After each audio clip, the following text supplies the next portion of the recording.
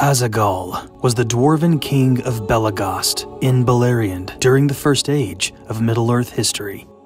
He became an ally of Maedhros, the eldest son of Feanor, the creator of the Silmarils. At one point, Azaghâl was saved by Maedhros after being attacked by orcs in eastern Beleriand. Azaghâl's city of Belegost resided in the Blue Mountains, a mountain range on the far eastern side of Beleriand. Azaghâl and his dwarven soldiers aligned with Maedhros during the Battle of Unnumbered Tears.